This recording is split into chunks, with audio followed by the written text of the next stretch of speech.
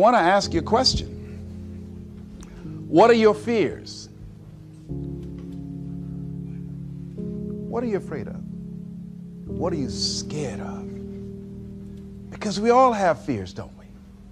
We all have something that's blocking us, that's holding us back.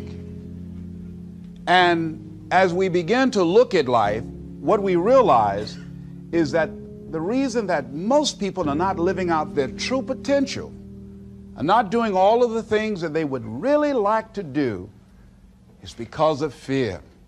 Some people call fear false evidence or expectations appearing real.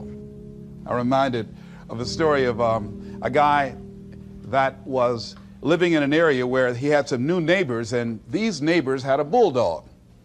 And when he came home every day, this bulldog used to chase him about a half a block from his house. Every day, he would have to streak home. I mean, he would just run. This bulldog would be right on his heels.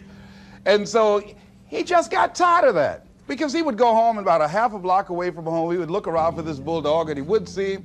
And he would go walking casually along, and this bulldog come out of nowhere, woo, woo, woo, and start chasing him, and he'd run home. So this one day, he just got tired.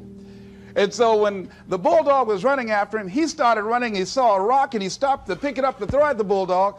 And when the bulldog got up on him, he started barking. He realized the bulldog didn't have any teeth in his mouth. Then he started chasing the bulldog. If you don't get on away from it, because the most the bulldog could have done is gummy, you know. And so, you know what? Most people go through life running scared. Running scared from things that have no teeth in them, because they're false expectations appearing real. That, see, we're brilliant enough to scare ourselves to death. Do you realize that?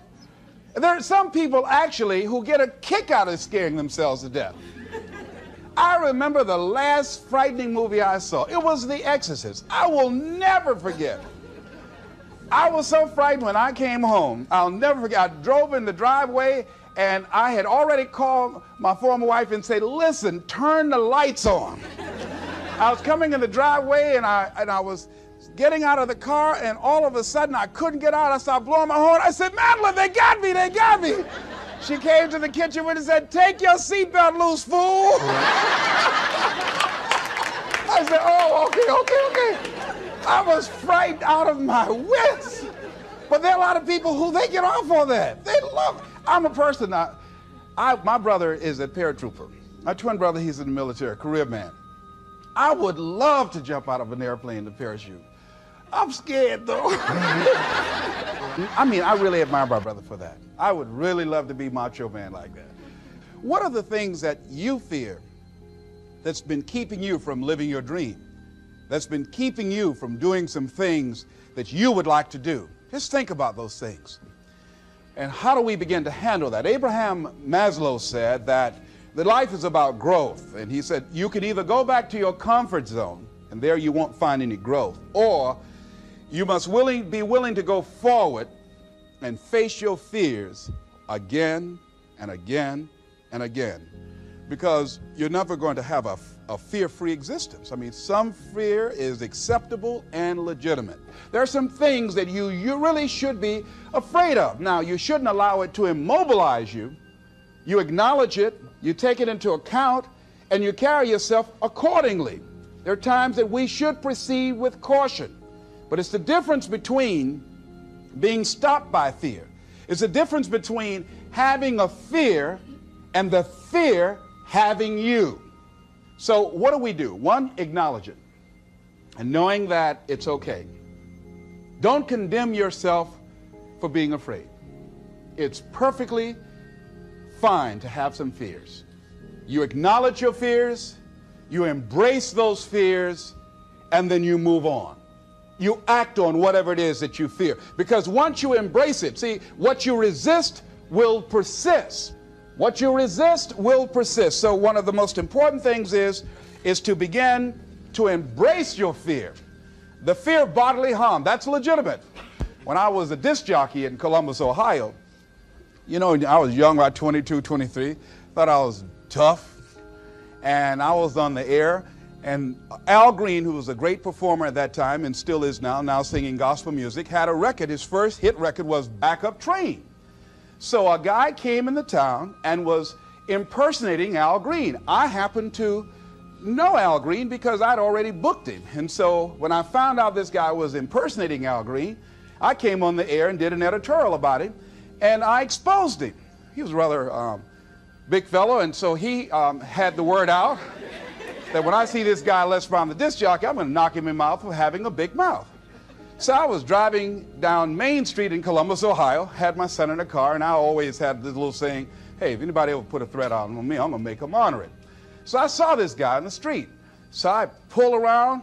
I said, excuse me, I'll be right back. Got out of the car. I said, hey, man, I heard you said that you were looking for me. I'm Les Brown. He said, you are? I said, yeah. I said, what is it? I'm the one that said that you are an imposter. I said, I want to know what you're going to do about it. He opened his coat and he had a gun there. I say, but whatever I said to hurt your feelings, I want you to know it's all right.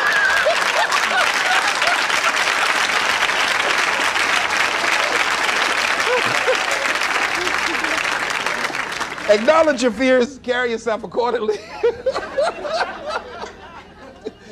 and do what makes sense for you. Well, one major fear I've always had is a fear of the dentist.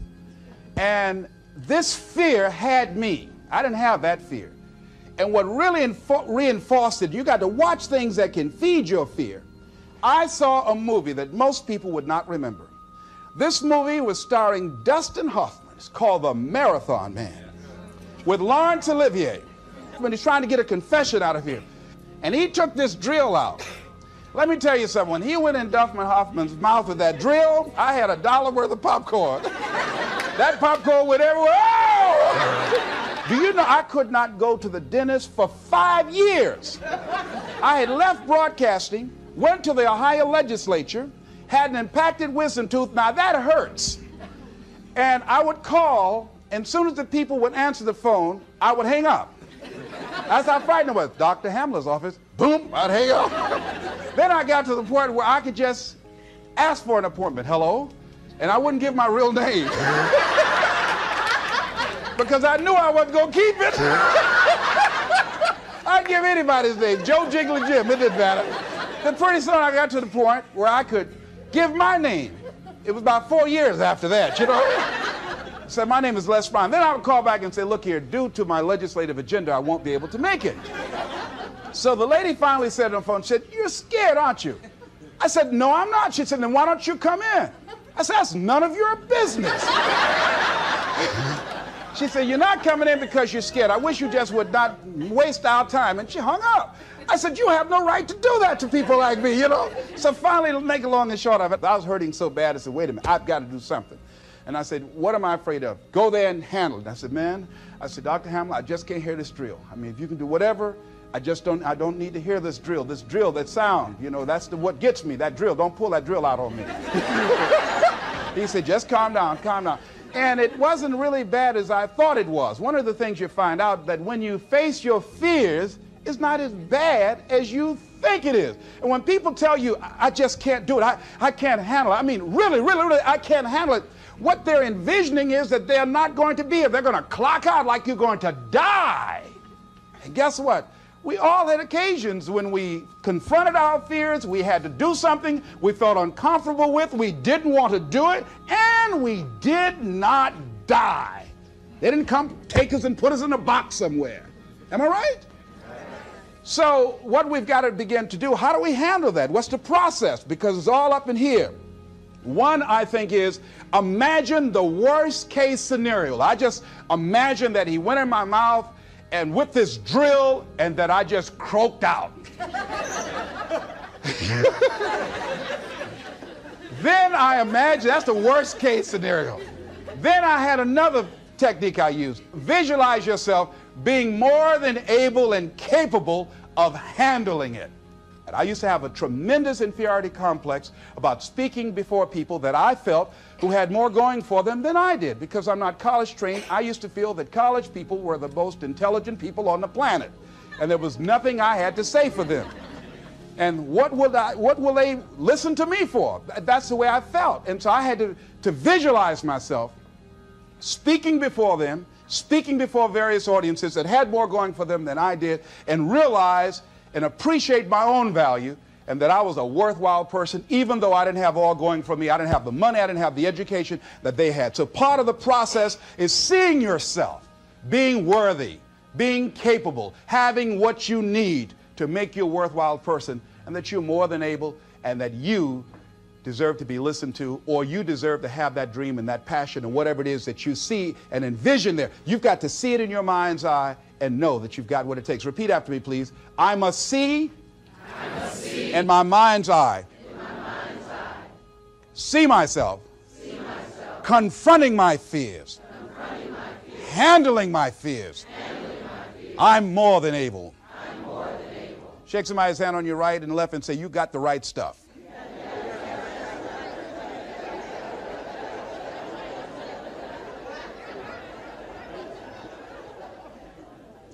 So deciding as you look at your life, as you look into the future and say, what fears am I holding on to?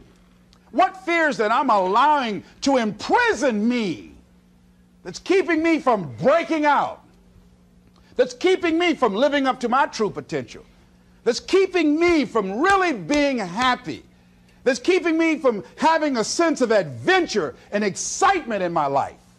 What's keeping me from controlling my destiny? What fears that I'm giving that permission to? Notice what I said, that we must give our permission to fear to immobilize us. Because whatever discomfort you experience, whatever challenges or difficulty that it is, you got to handle it. Got to go up in there and wrestle with it. Will it be easy? No. Will it be challenging? Yes. A friend of mine who's going into recovery. He's been addicted to crack cocaine for years and alcohol. And he was talking about how challenging it was and why he was dreading going into cold turkey. I said, what do you want me to tell you? That it's going to be a picnic? No, it's not. It's going to kick your butt? Yes, it is. Are you going to want to die? Yes, that's a part of it. But that's just what you must go through in order to get where you want to go. And guess what? You are strong enough to do it. You're strong enough, and your life is worth whatever you have to go through to get past this addiction. Whatever you have to do. This dream you got, whatever you want to do, will it be easy to just run out there and do it? No. Will it happen overnight? No.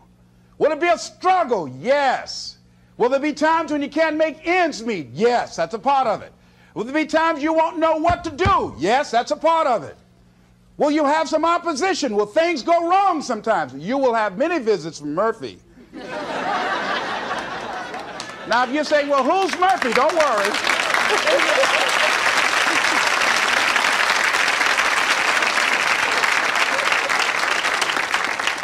Somebody must have told us someplace along the line, I don't know where, but somebody must have told people, oh, life is going to be real easy. No. If they told you that, I've got a special announcement. They lied. I'll never forget, I had a special piece of legislation I wanted to get passed, and I said to a guy, I said, look here, can I count on your vote? He said, yes. And look here, if I can't count on it, let me know. There's another guy that owes me a chip, and I can call on that. And I won't need your vote, but I do need it. If you say you're going to do it, do it. He said, you can count on it. Legislation came up. He voted against my bill. My bill passed. I went back to him and said, hey, I told you I needed the vote, but if you couldn't give it up, let me know. I would get somebody else. I said, why did you tell me? He said, I lied.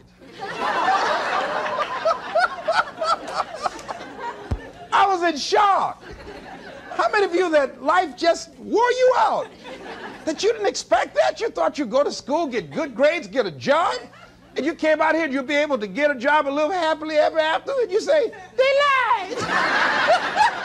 Yes, they did.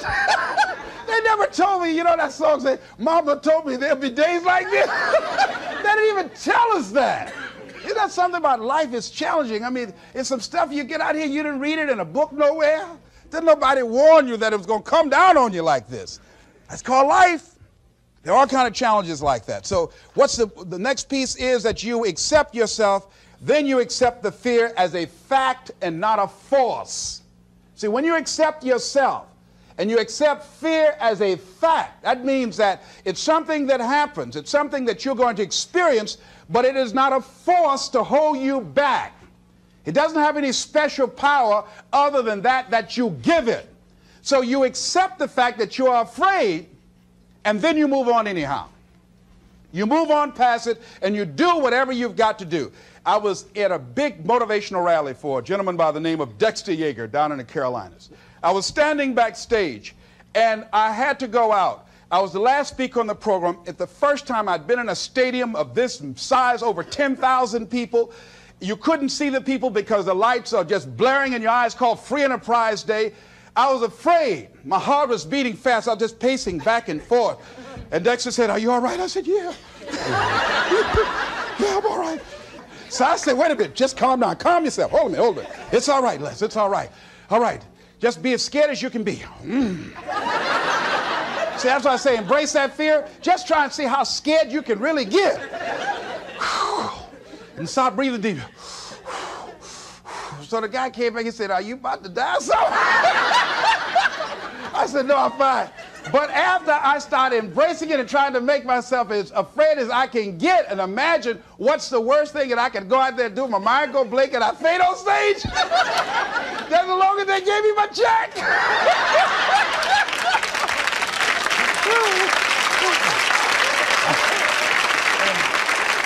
But once I started laughing at myself, I started talking to myself. I said, "You know you scared today?" And I said, I just calmed myself down. And I went out there and I cooked. And that's what you got to do. I had another experience where I was at a major corporation, and it was one of my first major presentations I was going to do for this corporation. And I had 4 other presenters then, had large firms.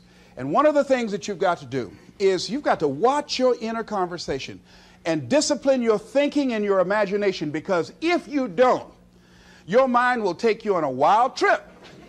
So my mind said, "Hey, Les." I said, "What?" "These guys are going to wipe you out. You can't compete with them."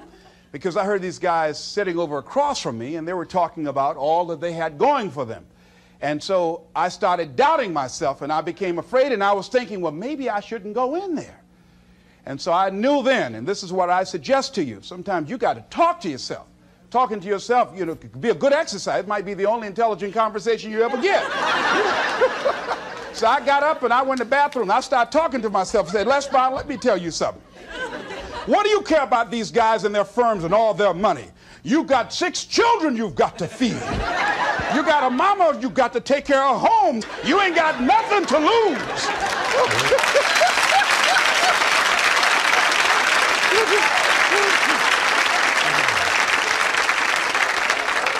I went in that room and looked at those people. I said, "Don't you do nothing till you hear from me."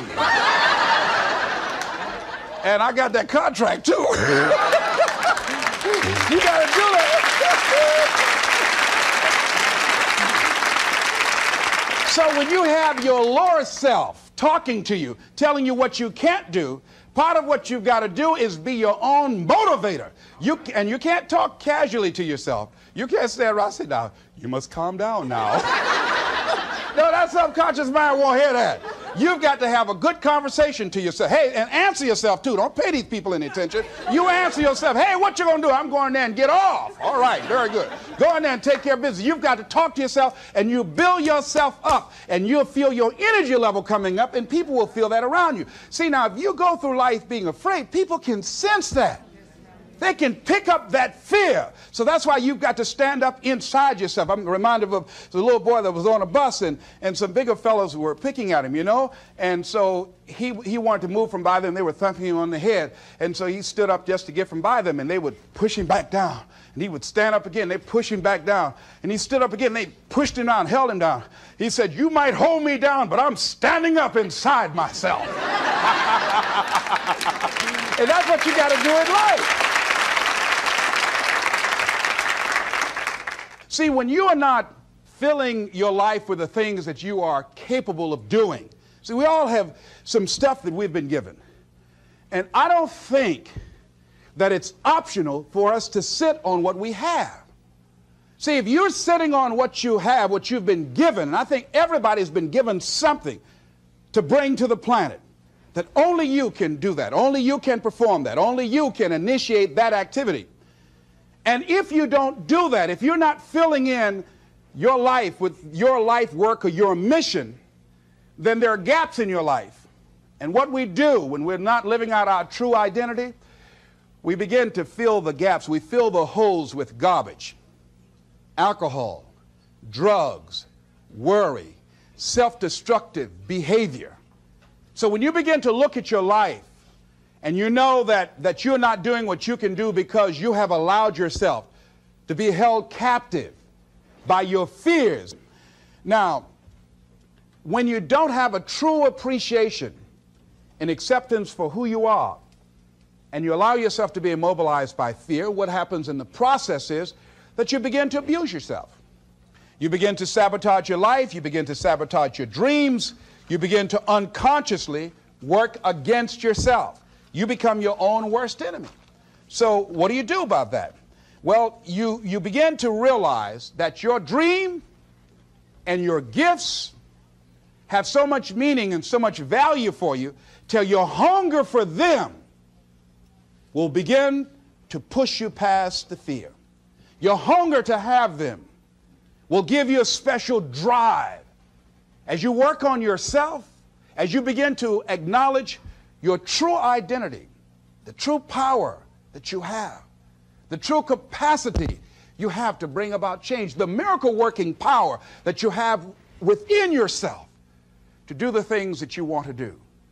When you take them on, I'm reminded of a man who, this gentleman was doing a special study of a special tribe in Africa, headhunters.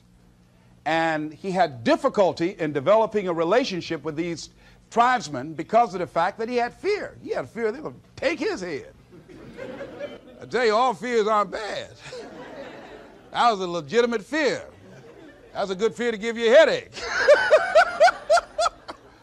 So he worked there for a long time with no effort, no progress in developing a relationship and rapport and being able to achieve a level of trust.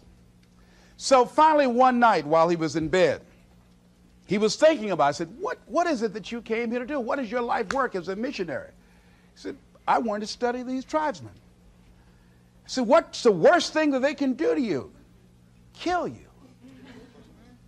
And he just decided, hey, this is what I came here to do. I know that there's some risk involved, and I'm going to do it, come what may. He said, I'm not going to be afraid anymore. He went back the next day, and he started doing the work and trying to talk to and interview many of the members of this tribe. And they began to respond to him. They threw out the welcome mat to him. And years later, when people came to see what his progress was, they asked him, how were you able to do this? How did you convert the relationship from being hostile to that of being positive? And he said something I think has value for all of us. He said, when life can no longer threaten you with death, he said, what else is there? What else is there? And the majority of the fears that we have are not life or death fears. They're not those kind of fears. But through our imagination, we blow them out of proportion and we give them more power than they actually have or deserve, and we permit them to govern our lives. We permit them to determine how far we can stretch out on our dreams and discovering our stuff. And as we begin to look at ourselves and begin to, wait a minute, just getting to the point as you assess yourself and begin to prove yourself and just say, wait, hold a minute. I've been sweating this out. What's the worst thing that can happen to me on this? Will it kill me? Will I die? Why am I going through all of these changes over this? How much power does this really have? And am I the one that's feeding the power into it? See, a lot of times we allow ourselves to be fed and to be programmed into being afraid. I mean, you watch the news and read the newspaper, you'll be scared to come out the house. Am I right? You'd be afraid. So what kinds of things, what kinds of thoughts are you feeding your consciousness? What kind of things are you putting in your mind that will enable you to either move forward or to justify why you're staying where you are? Another piece that I look at, that when I finally decided that I was going to go to the dentist, the pain was so great. I couldn't hold out any longer. All of a sudden, the fear didn't matter. I can't but take me. Now, some people need fear, you know. I have a friend that we told him, hey, man, you know, you need to lose some weight. You're getting overweight and out of shape, and at our age, we need to have a regular program. And Bud said, man, I've been fat since I was a little boy. I'm big bone. I've never seen a fat skeleton, though, you know. Well, Bud became ill. How many of you ever seen a fat skeleton? Raise your hand. I know, all right. Bud became ill, passed out, and I was there, and the doctor was talking to him. And Bud, I think, was going to go right back to same old eating habits and doing everything. You know, they said, look here, you are a diabetic. He said, now, here's some of the side effects. You know, you could go blind, you can become an amputee. None of that touched him. He said, you can become impotent. He said, what did you say? Bud has lost weight. He exercises every day. He's into body sculpturing. 48 years young. He looks great. I can't believe it. But just that one statement made all the difference in the world. Bud is a new man today. So what is it that has to happen to you? Some people don't take corrective measures to improve their health until they get a pronouncement that they're about to die. Then they'll start, okay, all right, I'm ready to do whatever you want me to do. But they won't do that. They can see people dropping off like flies around them. Well, that's them. You got to go from something. We go through life really blocking ourselves constantly. And fear is one of the greatest instruments that we could use to stifle our true potential. When you begin to look at your life, you can decide to use fear as a blocker, or you can decide to use it as building blocks.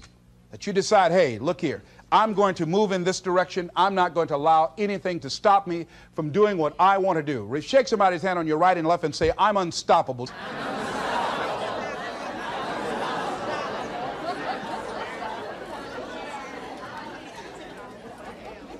See, when you begin to understand and acknowledge your fear, and you go forth anyhow, you go forth in a spirit and a knowing that there's a way that you can begin to handle this. There's a way out here somewhere. There's a solution. What it is that you're seeking, that you have the capacity to whatever comes up, to handle it, to face it. And rather than feeling powerless, you begin to feel powerful. See, when all of the major downsizings that are taking place around this country, there are a lot of people who are biting their fingers in fear that they might lose their jobs. But there are few people who have decided within themselves, I'm going to make it. Some people aren't waiting to be cut.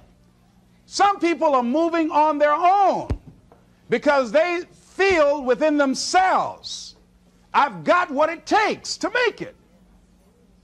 They're not afraid about tomorrow because of how they see themselves, because of what they feel that they deserve, because of what they feel that they can create for themselves. Because these people have decided, as they look at the future, as they look at themselves, there's a way. Where there's a will, there's a way for me to begin to create a way out of no way. And when you have that kind of consciousness, when you have that kind of spirit, nothing can stop you. Nothing. What would your life be like as you look toward the future if you decided, I'm not going to allow my fears to stop me? What would your life be like? What would your future be like if you decided to want that which you desire so strongly that it prepares you past your fears, that you experience the fear, as the one book says, feel the fear and do it anyway? What would your life be like? And I'm saying to you that all of us who have been entombed by fear have the capacity to resurrect ourselves and to resurrect our dreams. All of us have the capacity to do that.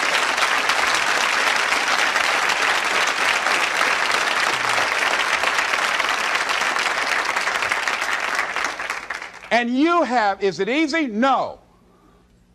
It's not easy. Can I do it? Yes. What's one of the ways to get started? Some of us need somebody to hold our hands. Sometimes we need somebody to help us out. Be willing to say, I don't know. Be willing to reach out. Be willing to get some assistance to take you to the next level. One great athlete, you never expect boxers to make profound statements. I think it was Joe Frazier who said this one. He says, all of us are like the blind man at some point in our lives standing on the corner waiting for somebody to lead us across. So all of us at some point in our lives need some help, need someone to reach out to us, to throw out the lifeline, to help us go across some treacherous waters that we couldn't navigate by ourselves. None of us do it by ourselves. All of us at some point of our lives. We need that kind of help. We need that kind of assistance because we grow from the people we have in our lives that can enrich our lives personally, professionally, spiritually, and all the dimensions of our lives. We don't grow in a vacuum. So as you look at yourself, what are the fears you have that maybe you need some help in strengthening yourself in that area? As you assess your strengths and your weaknesses, as you begin to approve yourself and your passions and your dreams and your goals and the things that you want, if you decide to experience all of your true potential, as you decide to manifest all of your greatness, as you decide, wait a minute, what else is available to me out here if I decided to experience the fear of rejection, the fear of no, the fear of failure, the fear of standing by myself? What else is available? Of taking a chance, a fear of losing it all. What else is available to me that will bring some extra meaning and value? The fear of people not liking me. You know how many people do things they don't want to do because they want everybody to like them? Everybody's not going to like you. Excuse me, special announcement. Everybody's not going to like you. No, it's just not that kind of world. But you know, there are a lot of people who won't take positions on issues, who won't take a stand for things they believe in, who won't speak up for themselves because they don't want to make anybody mad. Oh, it was Bill Cosby. He said, I don't know what the secret of success is. He said, but here's what I know what the secret of failure is. He said, trying to please everybody. You can't please everybody. But there are people who have the fear of rocking the boat. So they just go alone in life, just go alone. Well, how do you feel? Well, I don't really want to say. How many of you know people like that? Raise your hand. These people aren't living life. They're not truly experiencing life. What do you really want to do? Well, I don't like this, but I guess I'll go ahead on and do it. No. No, life is too short for that. Too short and unpredictable, moseying through. Not trying to disturb anything, not trying to shake anything up, not trying to make any waves. You see, there are some people who come through the universe and their level of contribution and the level of energy they manifest is so small, so inconspicuous that when they go, you won't even know they left. I mean, there are people who die on jobs and you say, hey, where's John? Oh, John's been dead 6 months. You're kidding. No. Is that right? Yeah. I didn't know. Why didn't somebody say, well, I guess we didn't miss him.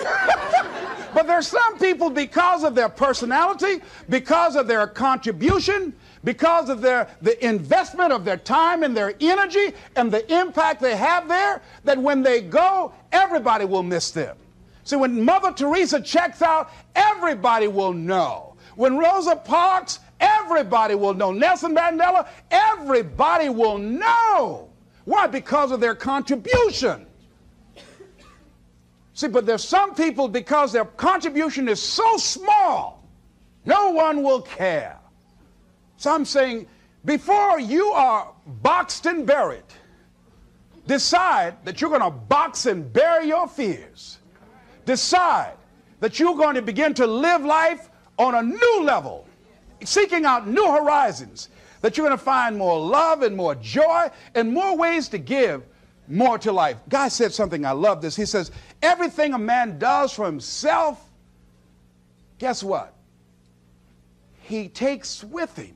But everything he does for others, he leaves behind. So when you begin to say, what is it that I want to leave? What contribution that I want to begin to make? What difference do I want to make in life? What is it that I want to do with the rest of the life that I have left? What chances I need to take? What risks do I need to begin to embrace? What fears do I need to step on? What areas of my life am I dead right now? What dreams? You can either live your dreams or live your fears.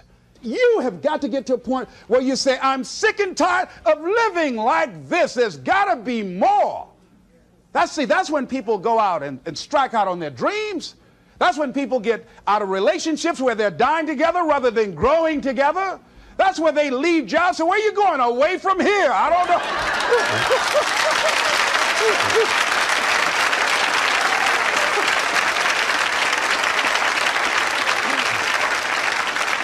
Do you have another job? No, I don't.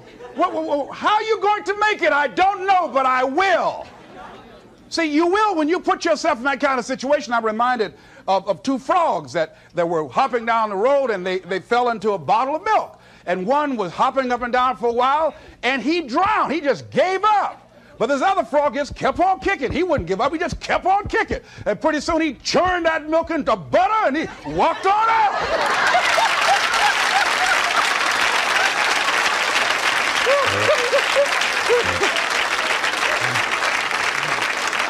So I'm saying, when life catches you by the neck and blind slap you, whap and knock you down, I said, just keep on kicking, you know. And you can kick on out of those circumstances, whatever they are, not be intimidated by them. Repeat after me, please. I'm going to keep on kicking. I'm going to conquer my fears. I'm never going to give up. Keep shake somebody's hand on your right and left and say, keep on, keep it on. Keep on, keep it on.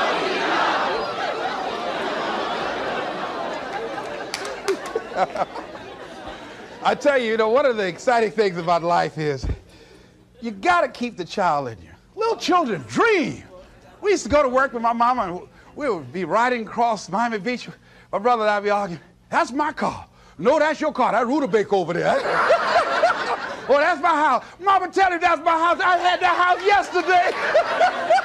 How many of y'all did that as kids? Raise your hand. But then after we become adults, life slaps you side the head a few times, and then you don't dream anymore. Bigger Thomas in the book, The Invisible Man, I think it was, he said, the impulse to dream has been slowly beaten out of me through the experience of life.